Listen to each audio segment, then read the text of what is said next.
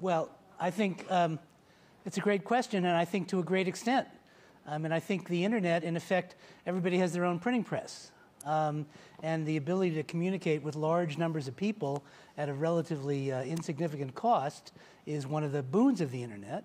And so I think it's one way to kind of break down some of these concerns of some people having more wealth and more ability to speak because of it, and most people not, by their internet capacity. I think that's a wonderful technological boost to the kinds of arguments I'm making, that we should let people decide how much they want to speak and not the government. Could I dissent?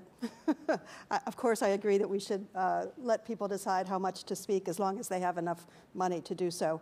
But I think that the internet is a marvelous medium for reaching people who already agree with you. And I don't think it is quite as effective as people are hoping that it might be, at least not yet, in reaching beyond your own circles of comfort and personal interest. But it does have a huge potential for small donor contributions. I mean, this is a relatively inexpensive way to raise very significant amount of money in small amounts. I mean, that's what the Obama campaign was brilliant about the last time around.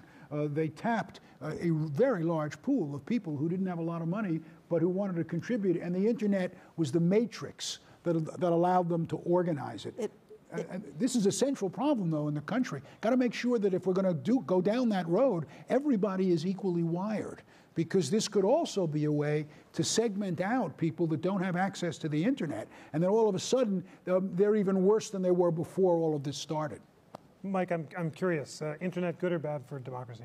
Well, I think it does two things. I think to echo the point that was already made is, it makes even sillier the argument that the Koch brothers can drown out these voices. We now have so many different means of communicating with the electorate. The notion that buying some ads is somehow going to drown out all other voices becomes even more empirically unsound.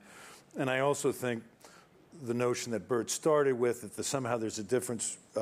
People who are designated press get these special enhanced First Amendment rights that people like Citizens United don't, becomes ever blurrier when, as Joel just said a moment ago, really the internet is everybody's printing press, and trying to distinguish a blogger from somebody commenting on a blog from the New Republic becomes almost a fool's errand, and trying to say your First Amendment rights rise or fall if you fall into the favored category becomes even more difficult.